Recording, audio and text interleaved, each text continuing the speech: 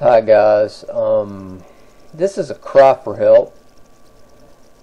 I have picked up one of these uh, gamma ray survey meters.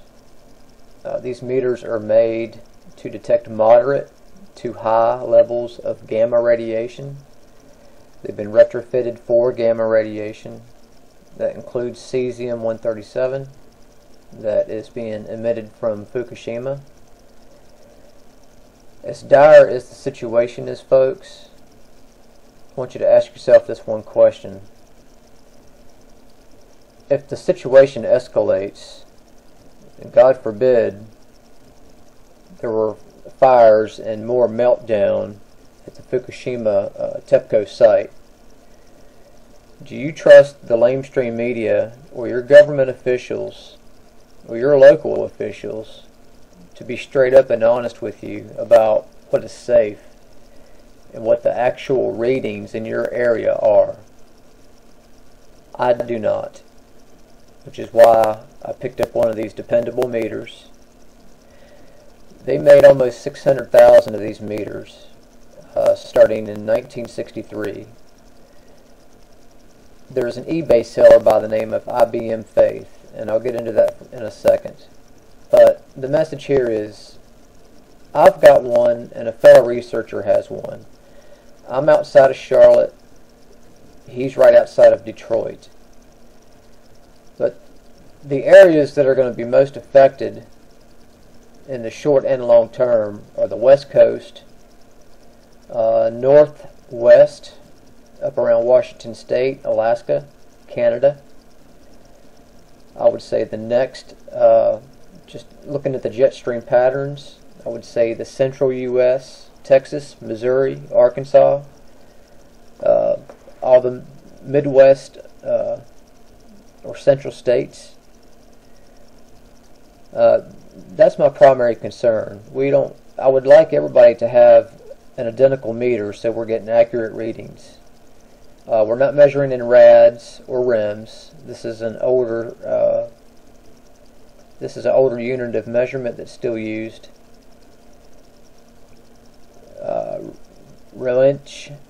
Roentgen, I think that's how you pronounce it. On our site, we do daily readings from the places where we have meters.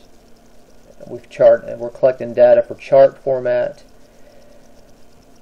And we also put out a daily YouTube video, and we also have a dosage chart on the site so that you can see what the effects are at different dosage levels using this unit of measurement. PlanetXResearch.com or .org, you'll see the radiation survey meter on either side of the page. It'll bring you here to the daily readings. Like I said, right now we've got two identical meters, one I own. These meters are very accurate.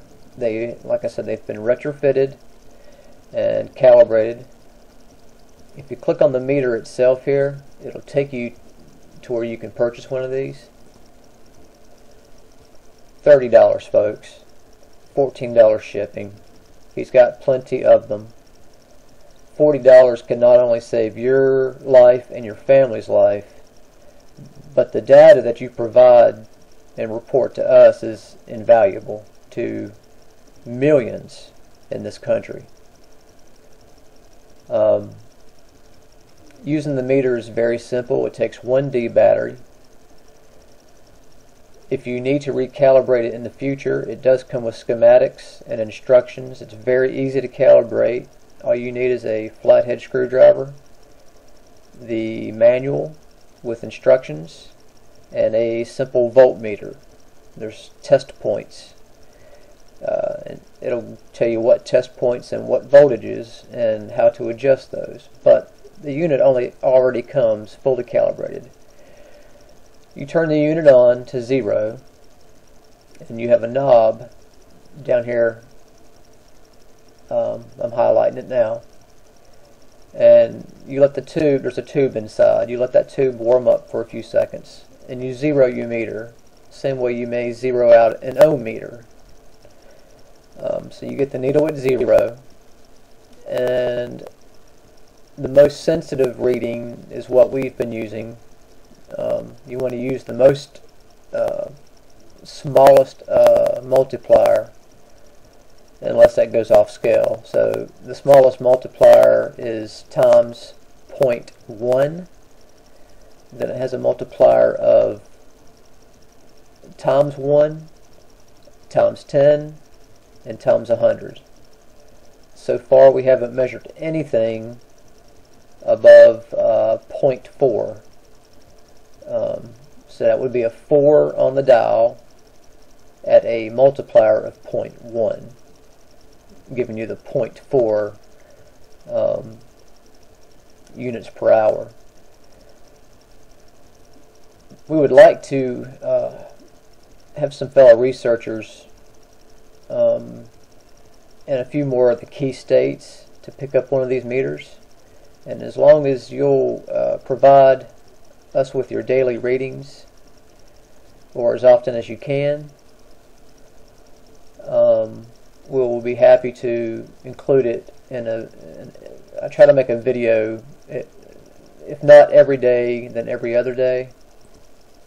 Some of you may have seen it, some of you may have not. I'm just going to play it real quick. Anyway, I just explained the type of meter, the areas we're serving, the units we are measuring, the type of meter, the model number. It's made by Victorine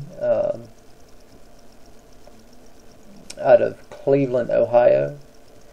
We'll have the date and the daily readings. Right now we only have Charlotte and Detroit covered. I would like to expand this to a small network of independent researchers across the country. So if anybody would be interested in helping us out, becoming a data collection point with one of these meters, pick one up, simply get in contact with us. Here's a map of the US. I'm just using Wonder Map. And let's see, let me try to get an idea of some key places. Kevin Allen, if this reaches you, we could use a reading from Kentucky. I'm in Charlotte. We've got Detroit covered. We do not have the northeastern U.S. covered. It would be nice to have 1 or 2 meters up there. Naturally, anywhere in California, Nevada, Oregon, Washington State, or anywhere up here in Canada or Alaska. And then places like Kansas, Oklahoma, Nebraska, Texas, Arkansas.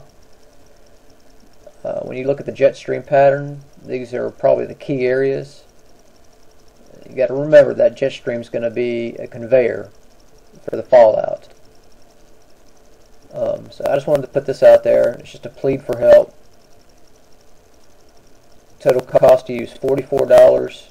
Not only can it save your life, but it could save 330 other million lives. So please consider it. Or if you already have a meter that can measure gamma rays and cesium-137, just contact me. I'll be happy to share my email with you, and we can collaborate your data. And as we start collecting data, we'll also provide that in a plotted chart format. And as long as I am able to, I will continue to put out these daily radiation readings from as many places as we have data collection points. You'll be doing a great service to humanity and to your country and to yourselves. Thanks for watching, and I do hope that some consider participating. Be safe, everybody.